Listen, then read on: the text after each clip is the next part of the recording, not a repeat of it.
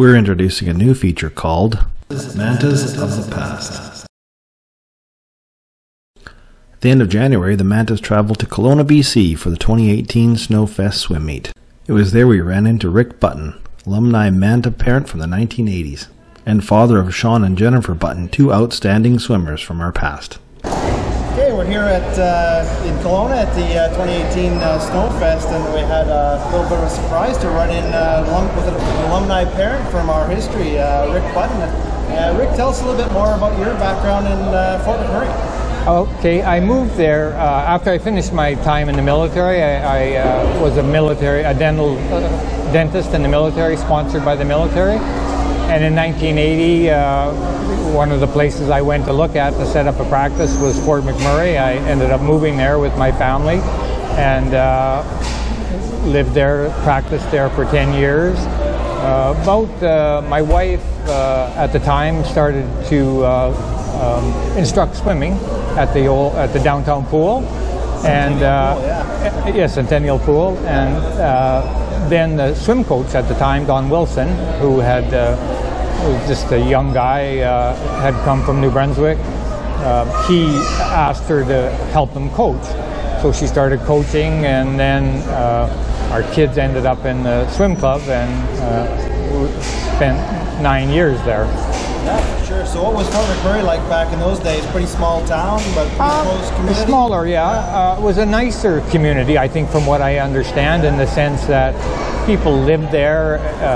It was about 30,000 people there. There were no big camps, and price of oil had dropped significantly then. Yeah. So I really always liked Fort McMurray. Our kids grew up there. We had many fond memories from there, many great friends from there, and the swim club. When we put our kids in sports, my daughter did soccer and ballet and gymnastics and swimming, and my son played hockey and soccer and golf, and it was an active community. Lots of things. I used to always tell people Fort McMurray in those days, and probably even more so now, I think was as multicultural almost as any place in Canada. People came all over the world to work there. There were good paying jobs, and even today, that's very much the case. Yeah, for sure. We had a few coaches there. Eugene Giorfi, Don Wilson, I think, would be the one who was the impetus to expand the club from a tiny little club to the mini powerhouse it became there. So him and Randy Bennett. Yes, and Randy. So it was your children were obviously. Yeah, my daughter. Well, my son was only ever coached by Don Wilson, but Jennifer, she was coached by Randy. Right. And so they swam right through the 10 years they were resident in Fort McMurray. Yes, they did. Yeah. And so of course a lot of the members will know the name Jennifer Button. So yes. Tell us a little bit more about Jennifer's swimming career. She swam in Fort McMurray, obviously, and then we moved to Waterloo because they had a very famous swim club there, the Region of Waterloo, Victor Davis and Mike West, and they both swam there for Dean Bowles, who was also quite a famous coach. And then after they graduated from high school, my daughter went to the University of Toronto, and my son went to Ohio State for a semester, and then he went to Mac. So she swam for Byron McDonald at the University of Toronto, and he swam for Gay Stratton and Hamilton.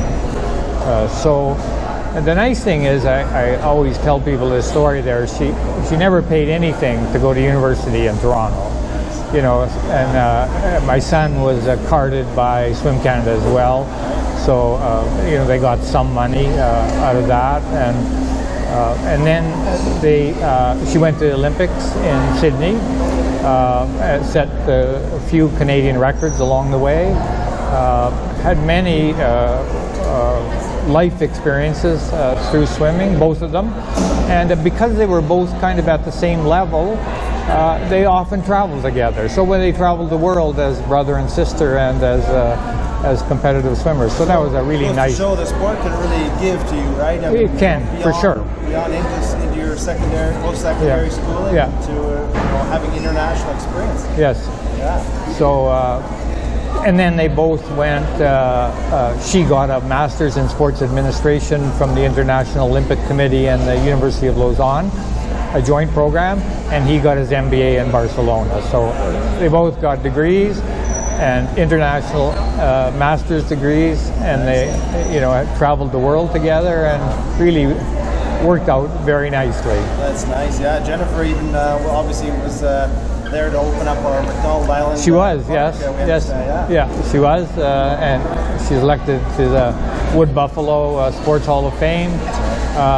The Mantas invited her back one year to speak at the banquet there, so that was nice. And so both of them obviously grew up in what we kind of look back as kind of our golden generation. Can you tell us about some of the other swimmers that were in the club at the time? Well, the Washkos were swimming then. They were a little older than my children. Mark Versfeld, of course. Both of the Pratt boys swam. Carol and Dave Young, their kids, I can't remember their names now, but they both swam. The Hayes both had 2 kids who swam. And many others there. A pretty tight club back then. Pretty tight club then, yeah, and of course a lot of those names still have their names in our record books. I'm sure some of them do, for sure, Nolan Pratt was drafted in the NHL. Played for the Whalers, so that swimming cardio gave him a good boost. It did. Well, he was a very talented athlete, of course, and Randy Bennett was coaching for a portion of the time there, I think, before he went on to other clubs. We moved to Ontario to Waterloo, and Randy, I think he coached in Edmonton for the Olympians for a while. Yes. And then he went to Windsor for the Windsor Aquatic Club and University of Victoria. That's right. And sadly passed away.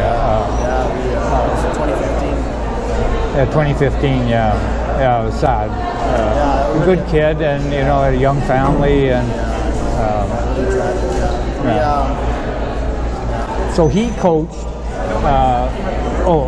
Jason Pratt had the misfortune to compete at the same time as Curtis Myden did, and Curtis Myden was always, just a bit better than Jason. So I don't think Jason ever made an Olympic team.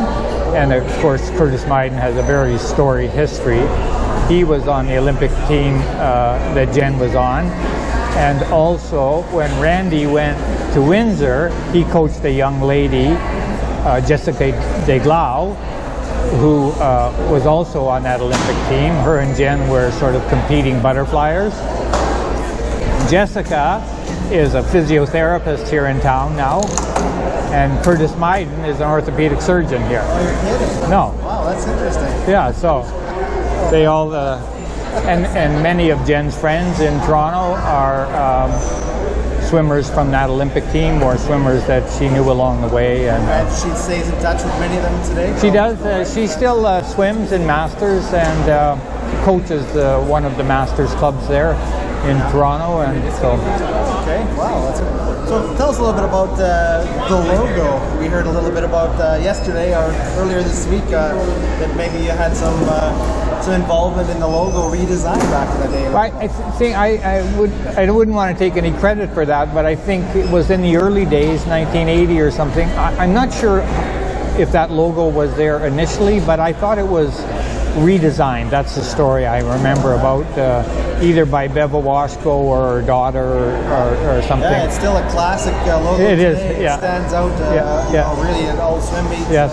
You can still recognize the FMSC club. I'm not sure how many people know it's a bucket wheel or even what a bucket wheel is, but those of us from Fort McMurray certainly don't. Certainly. Again, it's been really nice chatting with you, Rick, and thank you very much for your time and some interesting stories from our past. So thank you very much. So I'll just reiterate again how much we enjoyed living in Fort McMurray and how much the swim club meant to our family and and hopefully it continues on with that tradition. For sure, yeah. Wish them the best of luck. And, 45 years, yeah, thank you very much. Years. Yeah, thank you very much. Good for you guys. Yeah, thank you.